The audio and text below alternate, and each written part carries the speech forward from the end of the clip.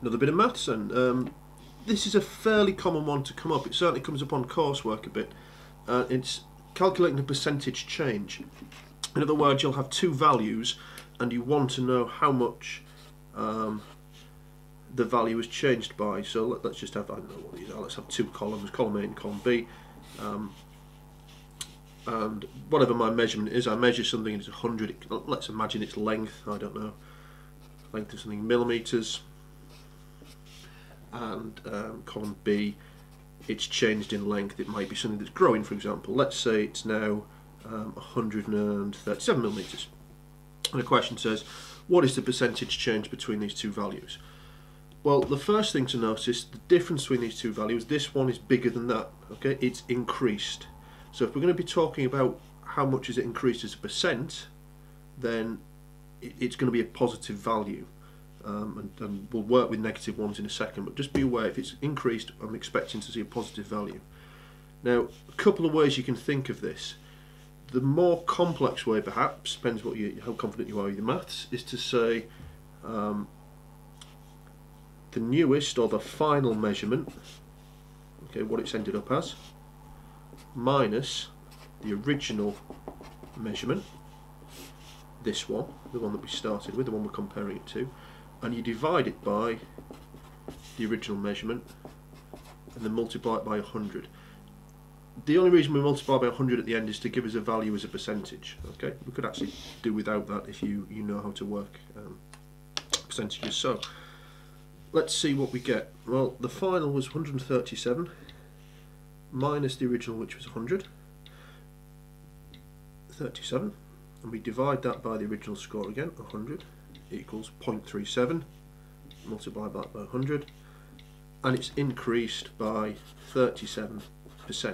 Now, you could have worked that out probably by looking at the numbers. I've just used these simple ones first of all, so we can see that the formula actually works. Let's try it with something a bit more complex. So let's say this time it was 97 millimeters to start off with, and it went up to 112 millimeters. Why not? Same idea.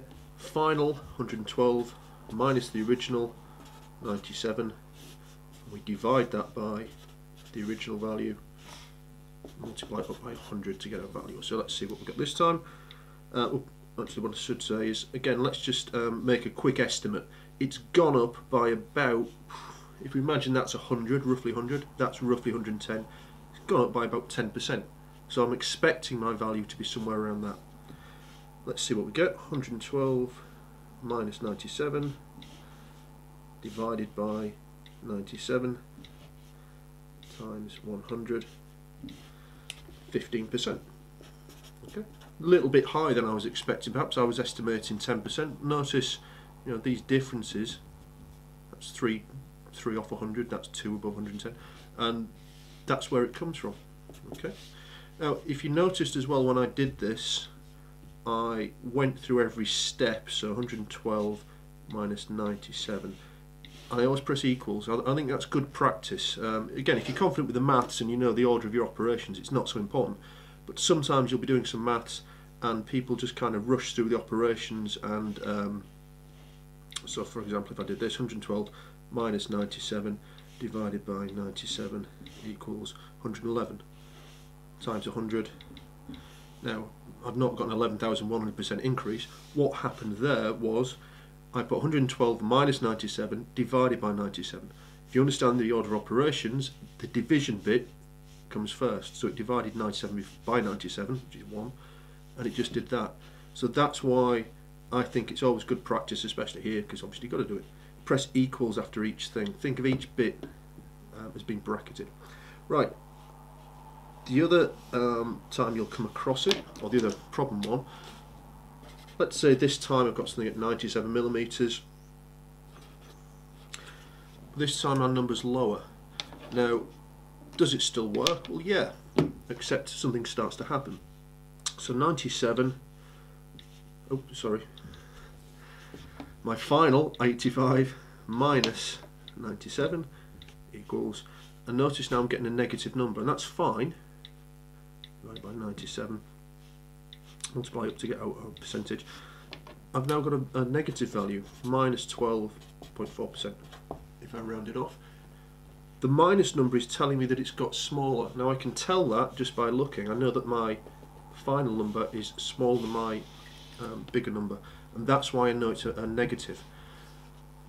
This is useful for you as well, because just look at the numbers first of all and think, is this number getting smaller or bigger? Has the percentage gone down or has the percentage gone up? Okay. It's quite possible as well, let's just throw another one in, let's have 97, and this time whatever we've done, it's gone up to 216. Okay, so let's just go through it. It's going to be this number, 216 minus 97 equals, divided by 97 equals, times 100. And lo and behold, we've got a value that's above 100%. But that's fine. What that's saying is it's doubled in size, it's increased in size, it's gone from 97 to 216. It's more than doubled. In fact, it's gone up by 122%. And that's fine. Sometimes you might see that would be a very big increase, but just in case you somehow think that you can't go above 100%, of course you can.